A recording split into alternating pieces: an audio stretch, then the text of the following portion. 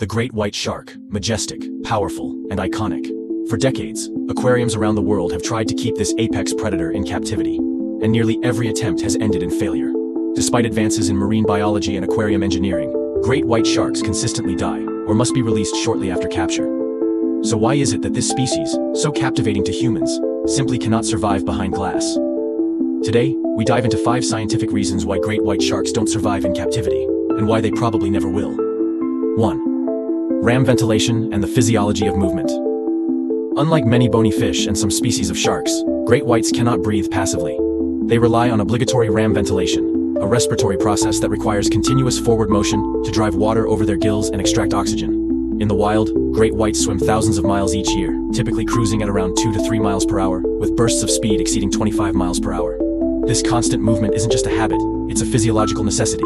In captivity, even the largest aquarium tanks cannot replicate the vast, dynamic spaces these sharks are adapted to. Their need for open water and continuous forward propulsion becomes impossible to meet in artificial environments. The result is often hypoxia, disorientation, and physical trauma from repeated collisions with the tank walls. This mechanical mismatch between their biological design and the limitations of captivity is one of the first and most fatal barriers to keeping them alive. 2. Extreme sensory sensitivity and environmental stress. The great white shark is equipped with an incredibly advanced sensory array.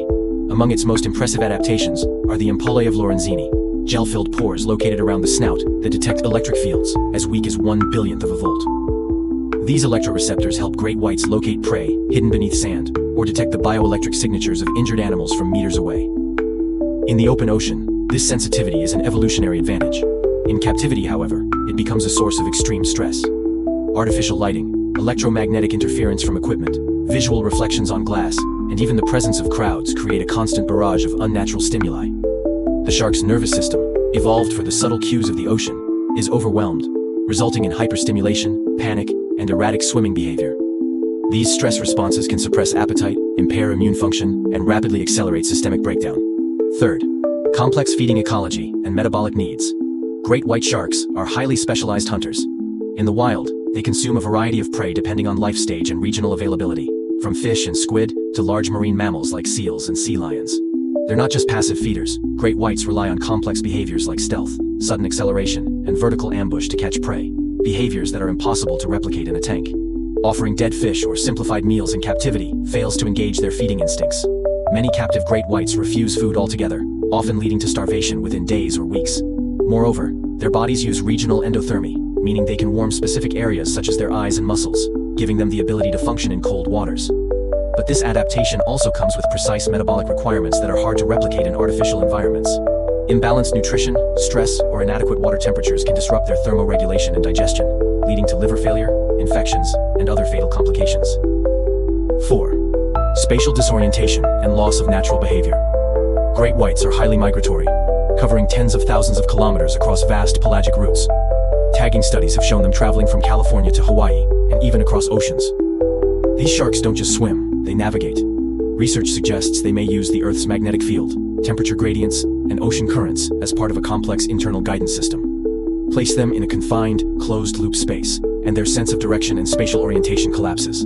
Instead of engaging in normal behavior, captive sharks may swim in repetitive loops or become lethargic and inactive, both signs of cognitive and physiological decline.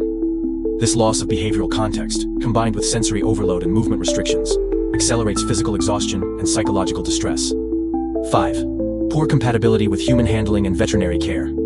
Unlike marine mammals or even some shark species, great whites are completely unaccustomed to human handling. They cannot be sedated, trained, or physically restrained without severe risk. The capture process itself often causes internal injuries, immune suppression, or acute dehydration. Their physiology, finely tuned for the ocean's dynamic conditions, decompensates quickly when those parameters are disrupted. Veterinary intervention is nearly impossible. Invasive diagnostics, medications, or surgical procedures are out of reach. Even minimal contact can trigger panic or violent escape responses, causing further trauma. In short, the human tools we use to care for marine animals simply don't work on great whites. Conclusion: the ocean is their only home. The great white shark is a creature of scale, movement, and complexity. Every aspect of its biology, its breathing, senses, metabolism, and behavior, is adapted for life in the vast, ever-changing ocean. Attempts to confine it, no matter how advanced the facility, fail not because we aren't trying hard enough, but because this species was never meant to be confined. The great white is a reminder that the most powerful species on Earth often need the most freedom. Let's admire them where they belong, in the wild.